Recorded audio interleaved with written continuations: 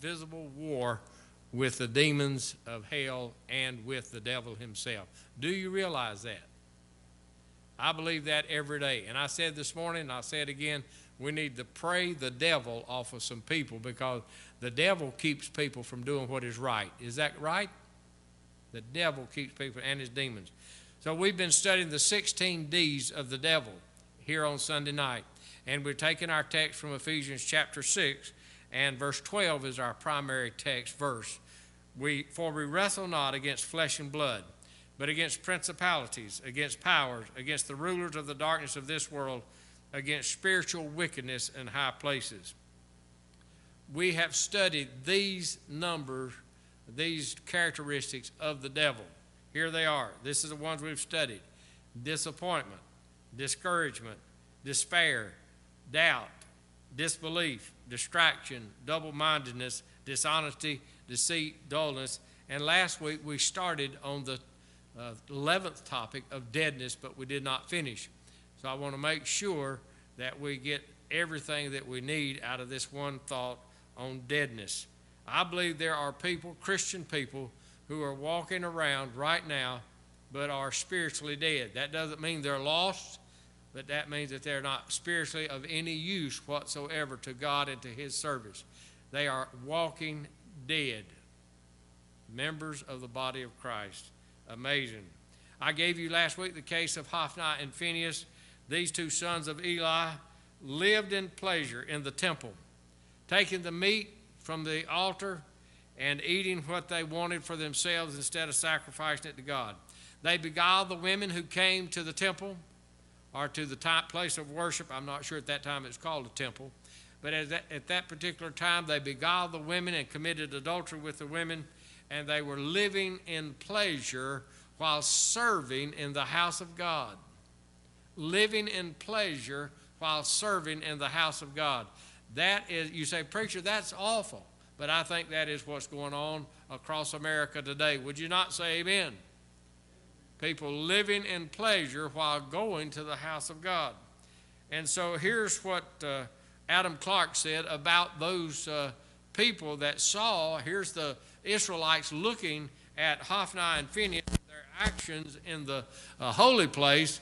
And here's what Adam Clark said. He said, men abhorred the offering of the Lord. Instead of loving it, instead of thinking it was holy, instead of thinking it was awesome, instead of thinking it was wonderful and great, and the sacrifice to be known and to be pleased with and to be accepted and so on, they abhorred it. They didn't want to bring it, didn't want to come and bring the offering.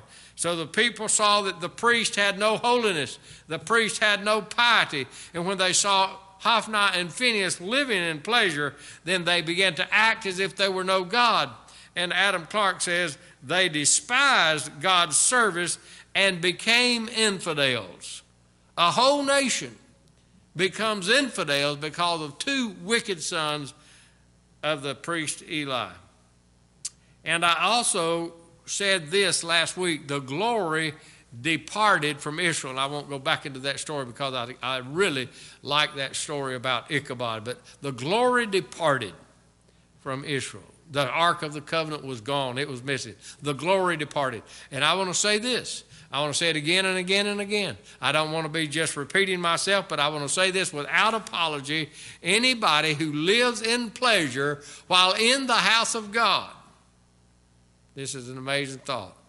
The glory departs from their life, and not only does the glory depart from their life, but the glory of God can depart from the entire church, simply because people live in pleasure.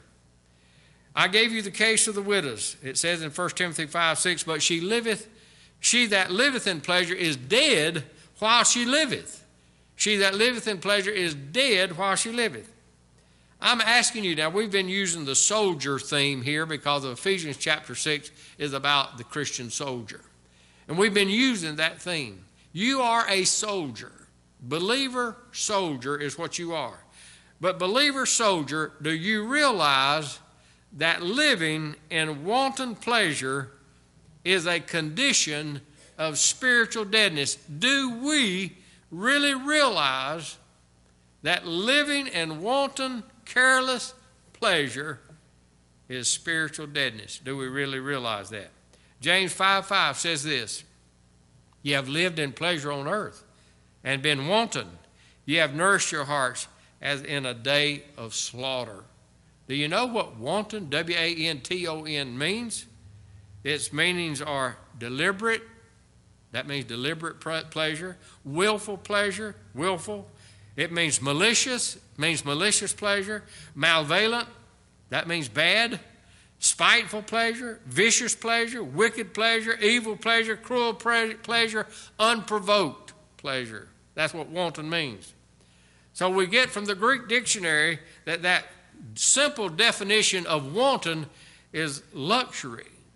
And we live today in a well-to-do era in which we live like kings, basically. You say, "Well, preacher, I don't," and you may not think you do, but if you go to Haiti and you compare Haiti people with this people in the United States, you would know real quick that we live like kings according to them.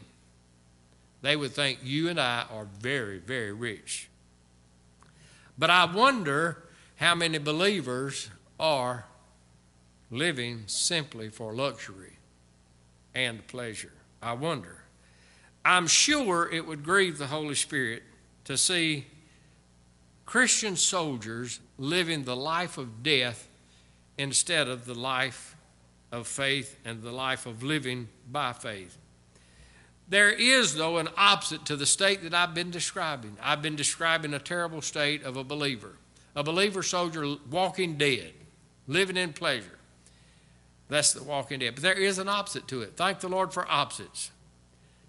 So here we have this verse, 1 Timothy 5:5, and this is talking about the widows, because I use the widows, the case of the widows, about living in pleasure. One widow was living in pleasure. She was living in pleasure. She was dead while she lived. Another widow was not living that way. So this widow was living for God, and here's what it says about her. "Now she that is a widow indeed and desolate trusteth in God, and continueth in supplications and prayers night and day." Now you see the difference between the two widows. One was living in pleasure, and she was the walking dead, living as a dead person. Dead while she liveth, the Bible said. But the other one was one that trusted in God. Not only trusted in God, but prayed night and day. So you have two entirely different people, believers. One living in pleasure, but dead while she liveth. Another trusting God and praying night and day. What a difference. Now, I don't mean to be overly critical here, and sometimes I am. But Gail and I heard the story of a preacher close by here, within a couple of miles of us, that resigned his church over a $2,000 reduction in his salary because the church was having a hard time paying their bills. And that preacher said to the finance people and so on of this church, "I cannot accept a $2,000 reduction in my salary. I must have," and I quote, "at least $60,000 a year." And now this is a small church, not much bigger than this one, just a little bit bigger than this one. You say, "Preacher, that's a pretty good salary." How many of you think 60,000 pretty good? That's pretty good. Well, man, that would be wonderful, wouldn't it? You say, "Oh, yeah." Folks, I'm not desiring $60,000 a year, not asking you that, but I want you to know I haven't come close to $60,000 a year here at Good News Baptist Church ever, and don't plan to. And I'm not saying that to get an offering. I'm telling you, I've never made that money here at this church. But let me tell you, this guy quit, resigned, $2,000 reduction. And after he quit, he went to another church and took the money people in the church with him. Let me tell you something. I'm going to tell you something. That's not right. How many of you would agree that is a preacher preaching for money? Is that right? And he's not supposed to do that. Now they have to pay bills just like everybody else, and they have to have money to make it. But that preacher was, in my opinion, living a wanton spiritual life, or luxurious, at least living for luxury. Might have been not as luxurious as he wanted, but he was living for luxury instead of living for the things of God. I tell you what, folks, I think probably we need to start putting the right things first, and God's will and God's way is better than man's way. Amen? And when people live for luxury, they are like living in pleasure, but dead while they live. They're walking dead. According to the Bible, that preacher is dead while he's living. Dead while he liveth. I'm telling you, that's not a good place to be.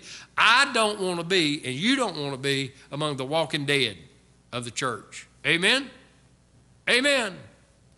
Romans 6:1, what shall we say then? Shall we continue in sin that grace may abound? God forbid. How shall we that are dead to sin live any longer therein? Likewise reckon ye yourselves to be dead indeed unto sin, but alive unto God through Jesus Christ our Lord. In other words, we're not to be dead to righteousness. We're to be alive to God and alive to righteousness, dead to sin, but alive unto God.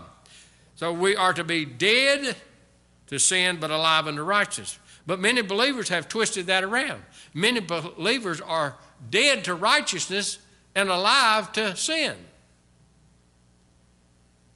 It's exactly opposite. Now listen to what the Lord told the church at Sardis. You say, preacher, we're the only ones here, and you're getting on to us, and every time we come, we're the ones that get it all. Well, I'm not necessarily speaking to you. We have a number of people that listen to us by way of the YouTube. Aren't you glad we have some listeners out there? In fact, one said today, one sent us an email just a little bit ago, a text just a little bit ago, and said they really enjoyed Tim's special this morning and really enjoyed the message this morning. Aren't you glad we got people that are watching? Amen. Thank the Lord for it. But here's what the Lord told the church at Sardis. Now, the Lord told the church this. You say, well, preacher, I don't want you fussing at me. Well, this is what the Lord told the church at Sardis. The Lord's not fussing. He's just telling what it is. He says this, and this is Revelation chapter 3 and verse 1 and following. And unto the angel of the churches in Sardis write, these things saith he that hath the 7 spirits of God and the 7 stars. I know thy works, that thou hast a name, that thou livest and art dead. Wow. Now think about that. The Lord told the church, he said, you have the reputation that you're alive, that you're really doing it. You're really something else, but you're really dead. That's what the Lord told them. In other words, according to the people of their day, a church at Sardis was really a vibrant church. But according to Jesus Christ, they were dead. Be watchful, it said. Here's what he tells that church, the dead church. The dead church at Sardis, here's what he tells them. Be watchful and strengthen the things which remain, that are ready to die. For I have not found thy works perfect before God. Remember, therefore, how thou hast received and heard. And hold fast and repent. If therefore thou shalt not watch, I will come on thee as a thief, and thou shalt not know what hour I will come unto thee. Thou hast a few names even in Sardis, which have not defiled their garments, and they shall walk with me in white, for they are worthy. Thank God for the few people that are not walking dead, that are not living in pleasure. He that overcometh, the same shall be clothed in white raiment, and I will not blot out his name out of the book of life, but I will confess his name before my Father and before his angels. He that hath an ear, let him hear what the Spirit saith unto the churches. I'm amazed at that thought. You say, preacher, what are you amazed at? That the Holy Spirit of God, the Lord Jesus Christ, the author of the Scriptures, God the Father, all say to each and every one of us, hear what I've got to say. Let everyone that hath an ear hear.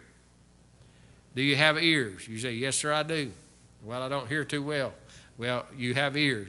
And if he said, hear. So are you hearing the Word of God? Are you hearing what the Holy Spirit says to you? Am I hearing what the Holy Spirit says to me? I hope each and every one of you and those that are listening later, I pray that they will hear the Word of God, because it makes a difference what happens. There is those who have believed in error so long that they are deaf to the words of God. I see that over and over again. They have a certain belief that they believe is the Word of God, and yet it is not the Word of God, and they believe it so strongly that they are deaf to the Word of God. You could pick up the Word of God and say, this is what the Bible says about that error, and they would say, I don't believe it. My mama believed it. My grandmama believed it. My granddaddy believed it, and et cetera, et cetera. And I believe in so-and-so. And they are deaf to the real Word of God. Hey, folks, I don't care who believed it in the past. If it doesn't come from the Word of God, it's not Bible. Amen? It's got to come from the Bible. And hope and pray that we hear what comes from the Bible. There are those who are dead in trespasses and sin. That's the lost people. And their mind is in darkness, and they cannot comprehend the light. But he that hateth his brother is in darkness, and walketh in darkness, and knoweth not whither he goeth, because that darkness hath blinded his eyes. That people are living in darkness, that don't understand the spiritual things at all. And I think I've experienced that firsthand this week, seeing lost people who did not understand the Word of God hardly at all at any point. The Lord has informed me in time before I have preached messages to lost people. He has informed me some will believe and some will not believe. How many of you know that? When you go to preach to somebody or testify or give a witness or whatever and so on, if you give that witness, you know that some will not believe and some will believe. But I want you to know something. Just as I'm standing here right now, the Lord has also told me some people will hear what you say from the Word of God, and some people won't. And some people don't even want to. That's what amazes me.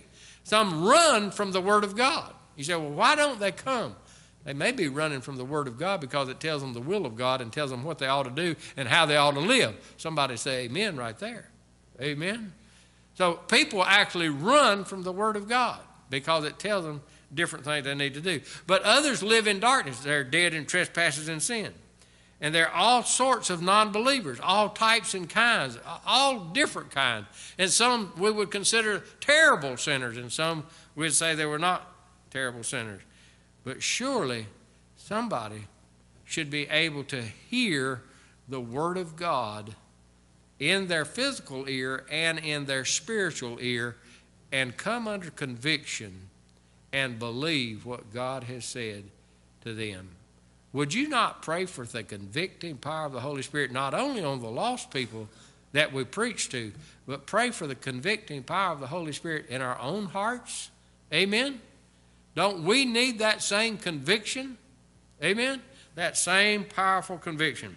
So on this past Friday at 2 o'clock, I had this outline, and I'm going to go over it real quick. It's in the bulletin as well, but I want you to get this outline. The Lord gave me Thursday and Friday night this outline. I preached it all night long. I was asleep, but I was preaching. How many of you believe that? I was asleep, but I was preaching. Here's the outline I was preaching. I didn't know what I was going to say Friday morning, Friday afternoon at 2 o'clock. I didn't know what I was going to say. I said, Lord, you're going to have to help me. I got 2 messages to prepare for Good News Baptist Church. I got this message to prepare. You got to help me. And all during the night, Thursday night and Friday night, these 2 main words came up, and then finally a third one. And this was all in the night, all in my sleep. Compassion. Compassion. And then this one kind of threw me for a curve. Creation. And then the last one finally came through was comfort. Now, I got up to write that down later so I'd have something in front of me to remember what I had thought about all night long and preached all night long. So I remembered compassion, and I remembered creation. And I knew what I wanted to do with creation because it's talking about the creation of the new man, the new heart. And I really wanted to preach on salvation, having a new heart, becoming a new individual in Christ Jesus. I really wanted to preach on that. And I really wanted to preach on compassion. But I couldn't remember when I got up. I couldn't remember the third one. I couldn't remember comfort. And I said, what in the world am I going to do? I can't remember. I said, I tell you what I'm going to do, Lord. I'm going to preach the 2 that I remember, and the third one I can forget it. Because I probably won't have time anyway. So I opened my Bible to turn to the passage of Scripture I used in the funeral for the graveside, which is the passage in 1 Thessalonians about the rapture of the church, and then in 1 Corinthians chapter 15 about the resurrected body. And when I went to 1 Thessalonians 5, it says at the end of that passage of Scripture, it says, wherefore comfort one another with these words. I said, that's it. I forgot all about it. It's comfort. So I did 2, compassion and creation in the funeral, and then I did comfort at the graveside. And I had the people repeat those 3 points. But I'll tell you something that amazed me about that thought. How many of you know this? John chapter 3, the Holy Spirit of God uses the new birth to tell us about how to be saved. Jesus told Nicodemus, you must be born again. How many of you know that? You must be born again. What did the Holy Spirit do? He used the new birth, the physical birth. He used physical birth to tell somebody how to be saved. Now you say, preacher, I don't go to people and witness to them and tell them about the physical birth. Well, Jesus took a very learned man, Nicodemus, and the way he told him how to be saved was by using an illustration of physical birth. Well, I wouldn't do that, Lord. I mean, you know, that's the birds and the bees, and I don't want to talk about the birds and the bees to get somebody saved. But the Lord did. The Lord told Nicodemus, you must be born again. He's using that illustration of the physical birth. And I think every single one of us know about the things of physical birth. The seed of man has to be implanted for there to be a physical birth. Is that not a truth? And listen to this. The seed of the God-man, Jesus Christ, must be implanted in the heart of the individual in order for there to be conception, in order for there to be a new creation in Christ Jesus. And he does it through the avenue of the ear. So then faith comes by hearing, and hearing by the Word of God. So the Word of God goes in the ear, and the Holy Spirit of God takes that Word of God as it hits the, you might say, the womb of the person, the being, the inner man, and it hits that womb, and the Holy Spirit of God can make that seed of the Word of God, the gospel of Jesus Christ, conceive and make a brand new creation. Is that right? Did he use the new birth, John chapter 3? Did he use birth to tell Nicodemus how to be saved? He did. Amen? Maybe we ought to use something that everybody knows about.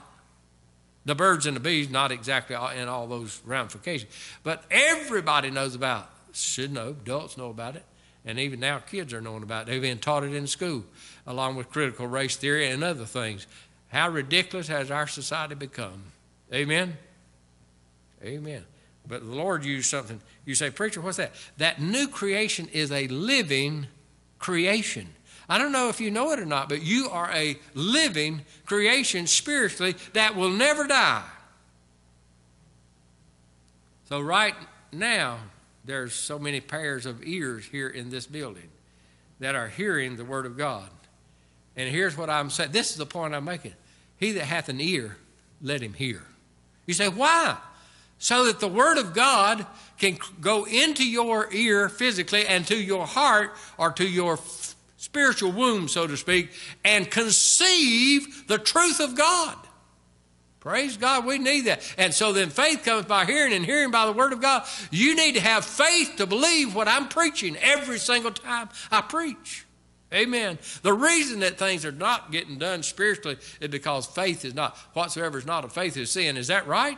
If you don't put faith with it, then there's nothing to it. Well, how do you get faith? So then faith comes by hearing, hearing by the Word of God, and then the Holy Spirit of God must take that faith and make a brand new creation.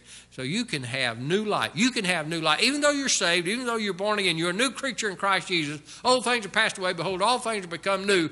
That new creature can walk around like a dead person by living in pleasure. But if they'll listen to the Word of God and by faith take that Word through the Holy Spirit's power, they can have a brand new attribute of that new life, effective and operational in their life. I don't know what you think about that, but there's so many things in the Word of God that we are said that we need to do and ought to do, etc., and I could name a number of them. Be holy, for one thing. How many of you believe we ought to be holy people? Everybody believes that. We ought to be holy people, but sometimes we're not. And so we say, well, Lord, help me. I need something from the Word of God. My brother-in-law used to say he needed a verse for everything that he did. You need a verse to help you for something, and that means by faith, that will give you the very thing that you're looking for. You can either live in pleasure and be dead while you live it, or you can be like that widow who was always trusting in the Lord and always praying. So now we have talked about deadness, but we need to come to another one. We come to, I believe it's number 12 of these different attributes. And so here we come to the war room. You know, we've been using the war room every single Sunday night, and we have a war room in our minds, and we have a special operations unit. These are highly trained, highly efficient soldiers. These highly trained, highly efficient soldiers of the Lord Jesus Christ are not walking in pleasure. They're not walking dead. They are living a life for Christ. They are special operations unit. They are soldiers who are sold out to the Lord Jesus Christ. And they are there in this, quote, our war room. And as they are there in the war room, they are highly excited, but yet quiet about what the Lord, the captain of the host, is going to tell them. Their captain is going to come into the room and he's going to say, we've been talking about the tactics of Satan, the tactics of the devil, and I have another one for you tonight. And here's the one I'm going to give you tonight. And so the captain, they're all in the room. They're all situated there. And they're just, the area is thick. The air is thick. They are just, highly excited but quiet and anticipating what the captain's going to say. Because they know that whatever the captain says to them is a matter of life or death. How many of you do understand, and I need to understand this, do you not understand that our scriptures that we give each time we come is a matter of life or death? It determines whether we live for Christ or do not live for Christ. Every single time we come. The word is life. Jesus says, I am the way, the truth, and the life. I am the way, the truth, and the life. Jesus said, I'm the life. You want to live, you have to have Christ. Jesus is the one. And you got to have him operational in your life. So the captain is going to come into the war room. And here's the captain. He walks into the war room. And as soon as he walks into the on time, every time. Jesus is always on time, every time. Amen?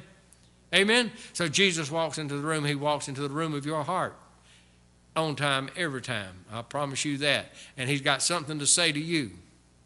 But Jesus, the captain, walks into the room, and as soon as he does, all the soldiers who are highly trained, highly efficient, walking in the Spirit, walking in grace, not walking in pleasure, they jump to their feet, salute. And as usual, the captain says, the Lord Jesus Christ, the captain says, at ease. And as soon as he says at ease, the men sit down. And then he says, tonight, gentlemen, I'm going to give you the 12th tactic of the devil. And here it is. And as he begins to say it, the invisible hand begins to write with that finger that goes all the way back to Babylon and Belshazzar. It goes D, E, L, A, Y. He says, gentlemen, the next tactic of the devil is delay. And here's what he means by that.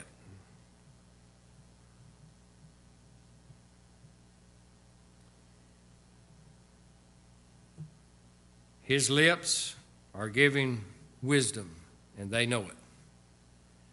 Proverbs 15:7 says, the lips of the wise disperse knowledge, but the heart of the foolish doeth not so. Here's what delay means. He's given wisdom. Wisdom from the lips of the captain. At the great white throne judgment, it may be revealed that this deadly D of the devil has been used to damn more souls to hell than any other. And I'm going to include this note. I believe false doctrines, like the false doctrine of speaking in tongues, has kept a lot of people, saved, unsaved family members, from being saved. I'm going to tell you something. If I had an unsaved family member and I believed in a false doctrine like tongues, I would drop that false doctrine in a heartbeat so my family member could get saved. Amen? Amen? And if there's a false doctrine believed in your family or believed in your heart, that false doctrine may keep a lost family member from being saved, because they see that false doctrine. I believe that some people can see that tongues is not of God, even though they're lost people. I believe that think, if I get saved, I got to speak in tongues. How ridiculous. Amen? Amen? We've been covering that on Wednesday night in the Wednesday night messages. I want you to know something. A young person that thinks, if I get saved, I got to speak in that unknown tongue or speak in some kind of gibberish, then I don't want to get saved. That person who had been preaching to them that false doctrine of speaking in tongues is guilty of keeping them out of heaven. Amen? They are guilty of keeping their loved ones out of heaven by teaching them some false doctrine. It doesn't have to be just tongues. It could be any false doctrine for that matter. So I believe that there are plenty of people going to hell right now because somebody is intent on teaching them a false doctrine, whatever it may be. It has been remarked that many a man is in hell today who meant to get saved at the 11th hour. But the 11th hour never came. They died at the 10:30 hour. It should be made clear to all sinners the terrible danger of procrastination. God has never promised to save a sinner tomorrow. God has never promised to save a sinner tomorrow. Here's what the Lord says. 2 Corinthians 6 and verse 2. For he saith, I have heard thee in a time accepted, and in the day of salvation have I succored thee. Behold, now is the accepted time. Behold, now is the day of salvation. When the Holy Spirit of God speaks to a heart, that is the day of salvation. Amen? That's the day. He does not promise them a second chance. Even though he may, he doesn't promise them that. James and the author of Hebrews warn of the danger of delay. Hebrews 4:7. Again, he limiteth a certain day. Limiteth a certain day. Saying in David, today after so long a time, as it is said, today if you will hear his voice, harden not your hearts. So he said, I'm amazed at that word again, he limited a certain day. And then verse 8, for if Jesus had given them rest, then would he not afterward have spoken of another day? Amazing thoughts. James 4:13, go to now, you that say today or tomorrow we will go into such a city and continue there a year and buy and sell and get gain. Whereas you know not what shall be tomorrow. For what is your life? It is even a vapor that appeareth for a little time and then vanisheth away. For ye ought to say, if the Lord will, we shall live and do this or that. To delay or hesitate is to forget. Proverbs 27:1. Boast not thyself of tomorrow, for thou knowest not what a day may bring forth. Let me tell you this. Often I preach, we should tell somebody about Christ. I do that often. And I think that's a good message, don't you? Jesus, the last thing he told his disciples, go ye therefore into all the world and preach the gospel. That's in the book of Mark. Hey, I preach that. And guess what? As soon as we get out the door, we get in the car, Gail says, let's go so-and-so and pass this out, pass that out. She didn't want to put it off. She wants to, the Holy Spirit spoke to her heart in the service, and we go somewhere like the Washerette, and we give out gospel tracts. She gave out 2 smiley books to 2 Hispanic young ladies, and they were tickled to death to get them. Hey, what'd you do, preacher? I got out too. I mean, I was tired. When I leave this place, I'm tired. But I'm going to tell you something. When the Holy Spirit says go, she says, I'm not going to wait till tomorrow. I'm going. You see, you may leave here tonight and say, well, that can wait till tomorrow. But you better not wait if the Lord tells you something different. Amen? Do not procrastinate. Do not put it off. The Lord tells you to go. For example, last Sunday night, sitting in Pizza Inn, the Lord told me plain as day to talk to Ben. And he looked like he was totally occupied with what he was doing. And I argued with the Lord a couple of times, and then I finally said, Lord, I'm yours. I'm not mine. I don't belong to myself. I'm yours. I'm your servant. I'll do what you say. He said, talk to him. I got up, went straight over there, and immediately I found out he was friendly to what I had to say. Praise the Lord. Amen? Thank the Lord for that. You say, I wouldn't walk over to a table and interrupt people. Well, you can if the Lord tells you to. Listen to this. A lady had a lawsuit on her hand, and she needed the services of an expert lawyer. And we call those in the Bible an advocate. Advocate is a Bible term. She needed an advocate or lawyer.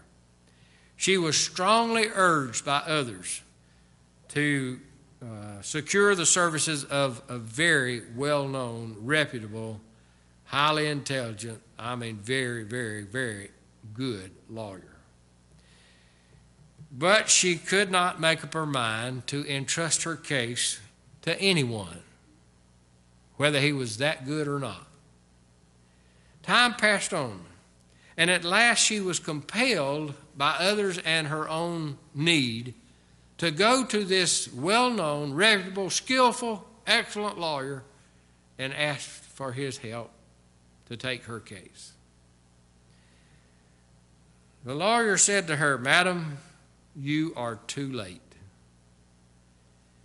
If you had come before me earlier, I would have gladly taken your case. But now I have been called to the bench, and all I can do is to hear your case and to make a judgment. You're too late." I don't know about you, but the day of grace will soon be over. Jesus Christ now is our advocate. The Bible says in 1 John 2:1, "My little children, these things write unto you that you sin not. And if any man sin, we have an advocate with the Father, Jesus Christ the righteous." We do have an advocate right now, but he will not always be our advocate. One day, Jesus Christ is going to step to the bench and be our judge. How many of you know that? He is our advocate now. He is our expert lawyer now. He is our skillful lawyer. He has a high reputation. He has mighty wonderful works that can be put on his credentials. He is the best. We have an advocate right now. But one day, that advocate is going to become our judge.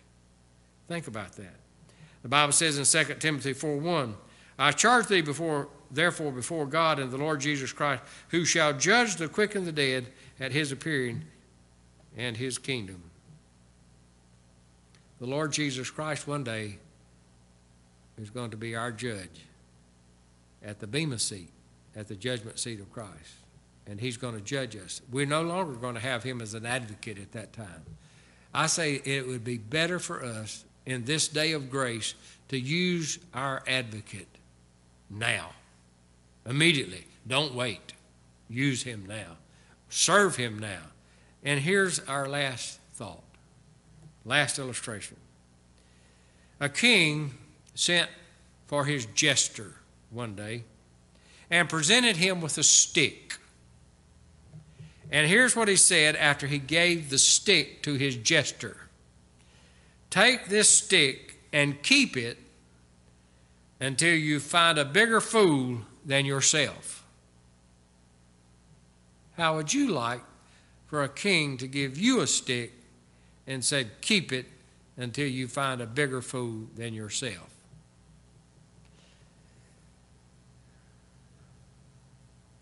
Lying on his deathbed, the king again sent for his jester. And he said to his jester, "I am going away." And the jester said, "Whither?" Or "Where are you going?" The king said, "To another country." And the jester said, "What provision has your majesty made for this journey and for living in the country whither thou goest?"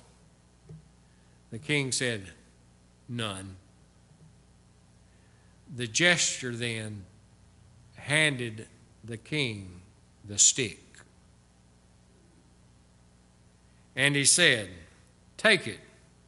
I have found a bigger fool than myself, for I only trifle with the things of time, while you are trifling with the things of eternity."